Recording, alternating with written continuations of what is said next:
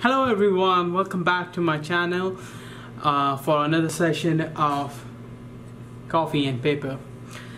Today we are going to discuss a very commonly used model called as Latent Dirichlet allocation, or LDA model. You may have heard about it or might have used it also. We are going to discuss its base paper and also use a popular package called GenSim to implement the same.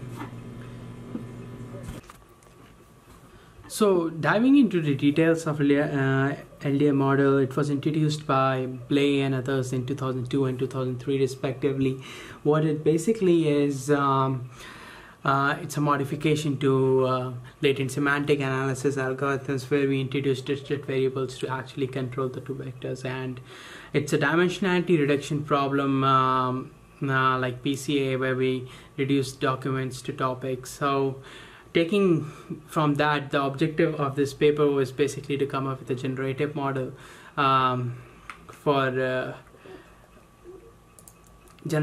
for discrete data, and basically let's see, and basically uses of this you would have seen in topic modeling, of course, and other than that, it's collaborative filtering, semantic analysis, bioinformatics, and some of image analysis algorithms also use LDA as a method. There has been a lot of work done around it, and now basically you could see work with word2vec and LDA combined, LDA to work, vector smoothing, which I would discuss in some other video. Basically what happens is, when we see a document, we basically analyze it, and we know that it's going to talk about sports, it's going to talk about animals, it's going to talk about movies, it's going to talk about food, or it's going to talk about Italian food, and LDA solves this problem for us, and it takes into certain assumptions, as you can see on the screen. But what basically it assumes is that documents with similar topics will use similar group of words. Documents are probability distribution of topics, and topics are probability distributions of words. So what does the model basically looks like? So the model says that probability of the word, it looks something like this equation which you see over here. What it basically says is theta is sampled from a distribution, and theta lies in k-1 dimensional space. Now summation of all those theta is equal to 1, and when you look for the probability of document represented by these words would be equal to this equation. Now if you compare it with other models which are used for topic modeling, those are basically based on frequency of occurring words, but this model actually works on distribution of words over documents. So that's how LDA is different from bag of words and other models that are used for topic modeling.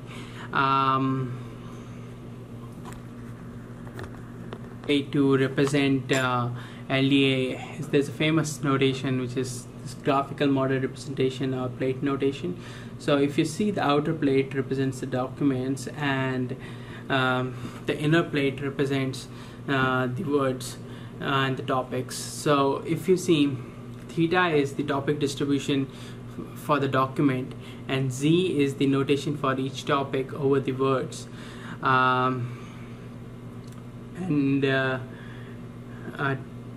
So how does what is the basic algorithm? How does LDA actually talks about it?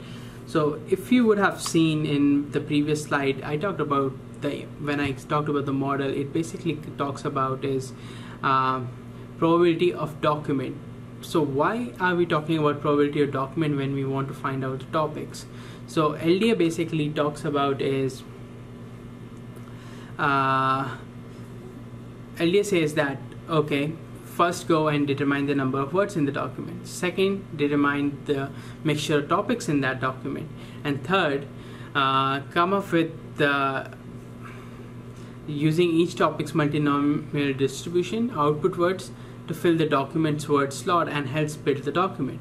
So what LDA does is now goes and backtracks and tries to figure out what topics would be chosen, what topics would create this document basically, and that's how it tries to fit the problem. So LDA takes in the document and then comes up with the process. However, the whole thing goes the other way. How does it basically happens?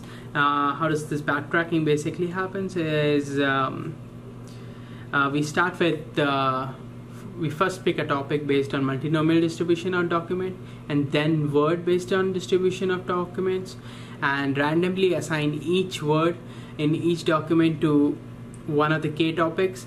And for each document we will find out how many words in document D are associated with a topic and how many topics are associated with the word, and based on that we will assign each new word a topic.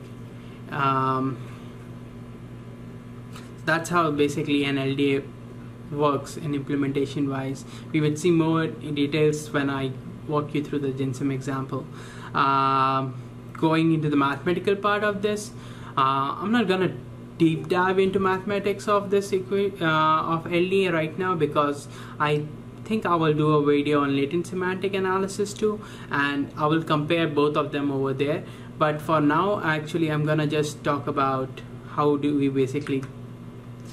So we had an equation which we saw probability of document before. Now we introduce, we expand that equation, and that equation turns into this enormous equation which looks very scary. And it is a scary equation because it's impossible to calculate this this equation. So what we do is basically do an approximation of that and represent this in this terms, and then use an EM algorithm to actually estimate or infer the parameters alpha and beta. So that's it for the research paper discussion. Now we're gonna go and walk through a GenSim implementation of the same algorithm. So basically I'm gonna use a package which is called a GenSim for topic modeling.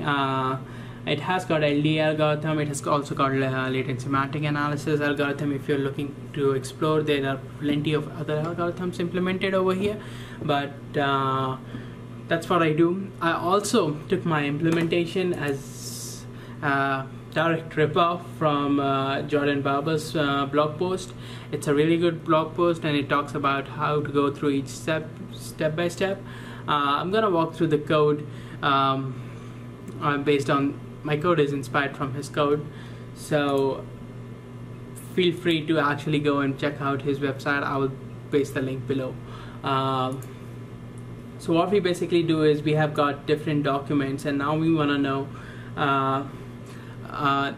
to know how we actually can infer topics from these documents.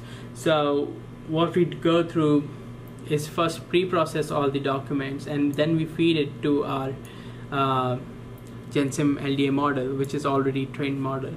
Now once we feed it to our model and we run it through and try to print the topics on it, we get 2 comma separated values, which are basically 2 topics. We get 2 topics because we are looking for 2 topics, and we see it as a bunch of words.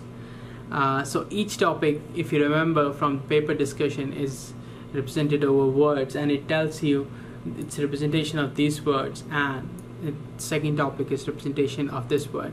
So what does LDA actually empowers you is to actually find similarity in documents using topics without even assigning any labels to the topic. So that's where LDA becomes very powerful. Thanks again, people, for watching my videos. Please like and subscribe if you find them useful. If you don't, then please leave comments. Please mention some feedback over email, or just leave in comments before anything that I could do to improve. my presentations. I'll be stepping out in future from these papers and doing a bunch of videos on different kind of models and TensorFlow videos. I just don't know how to present them uniquely from others, and that's where I've been thinking of that, doing it like the same way the other people do on YouTube. I don't want to do that. So if you have any ideas around that, please feel to leave that also in the comment section below. Thanks again and have a good day.